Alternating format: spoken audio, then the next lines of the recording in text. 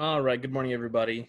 Before I get into the math lesson, chapter 12, chapter 12, lesson 7, halves, thirds, and fourths. I want to talk about today's comma assignment. Today we're looking at commas and a date. So when we look here, January 19th or 29th, 2020, I would add the comma between the day and the year.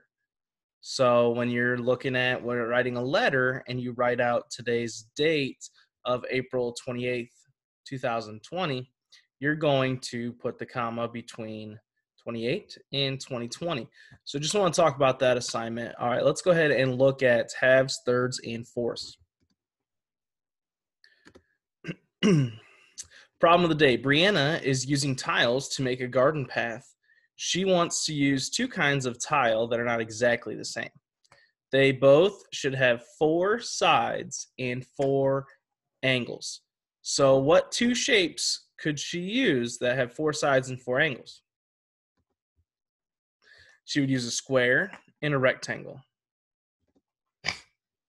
Okay, circle the faces that make each shape. So talk about the faces that would make a pyramid and what faces would make a cube. Go ahead and pause the video for a minute and discuss that. All right, to make the pyramid, remember your side faces are triangles and your base, which you cannot see, is a square. And a cube needs 6 squares. Test practice. If you could put these shapes together, what 3-dimensional shape would you make? I got 4 rectangles and 2 squares. I would make a rectangular prism. It's basically a rectangle, but it's 3D shape. That's where the word prism comes in.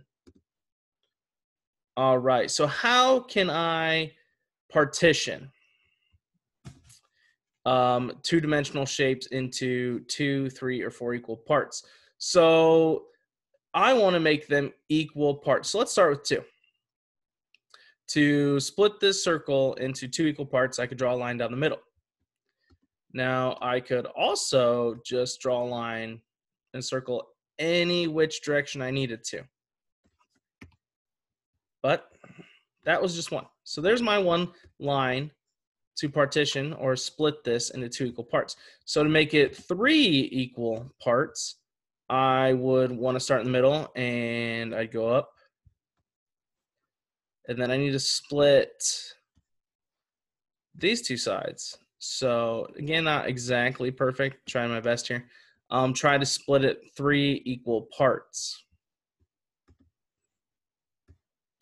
Not the best work, but it works.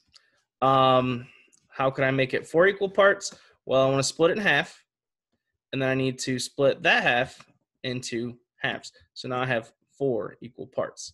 So today we're looking at how to draw lines or look at where we would draw lines to make things, shapes, into equal parts. So here, I need to show a square.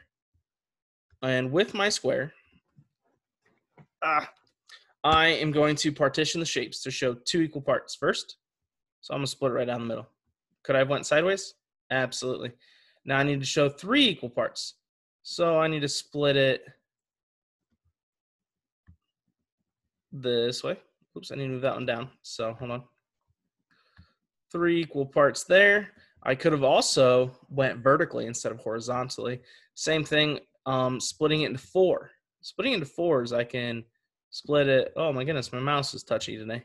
Right down the middle. And then I split that across the middle. Also, I could have split it equally vertically into 4 groups or horizontally. Now, to make 4 equal groups that way, I only need 3 lines. To make this square into 3 equal groups, I only need 2 lines. So pay attention, because how many lines you use to make the equal parts does not equal the same. Like to make it into 2 equal parts, I used 1 line. So there's some examples. All right, so I have Samir, Harper, and Maya rent a go-kart. They will share the rental time in equal parts. Samir drives the go-kart, then Harper drives the go-kart. How much rental time is left for Maya? Think about it. It would be a third. So it won't. Try my best here. So we'll think about a clock. Not the prettiest. So with my clock, we need to split that into thirds so that, okay, we all get the same amount. Again, it's not exactly round. I know it's okay. So I'll do that. So then Samir would get a turn, Harper would get a turn, and Maya. So they would all get 1/3 of the time. Not going to do the math in my world. Not necessary.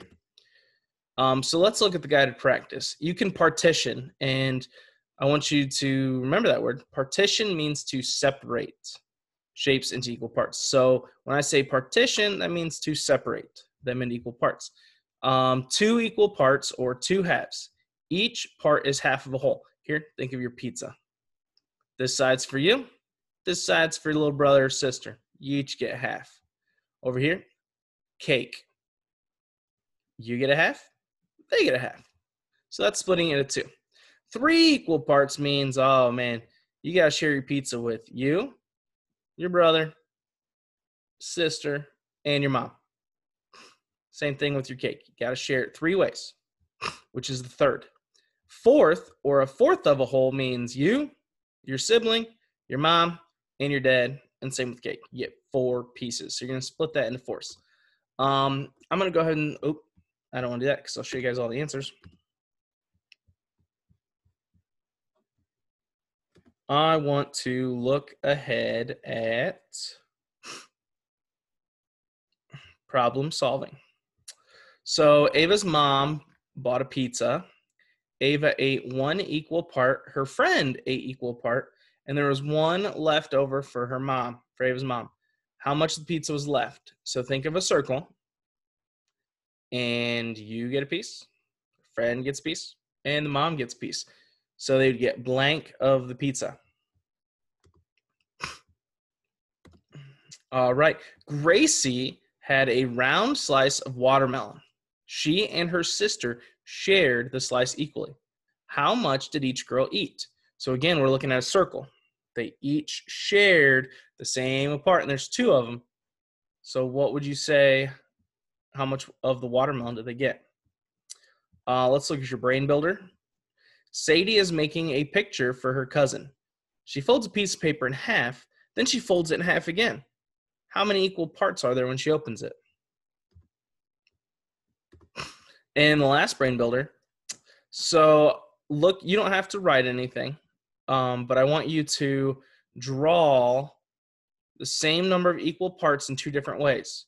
So here they split the square into 4 equal parts, or a 4th of, fourths, vertically. How can you split the next 2 squares different ways into 4ths? I already added your STEM project to Class Dojo. It's already posted. So I want you, with a piece of paper, use the whole paper. Don't just draw me a little tiny picture that I can't see. Use the whole paper to create a drawing using only 2D and 3D shapes. Have any questions? Let me know. I hope you guys have a great day, and I'll see you on Thursday.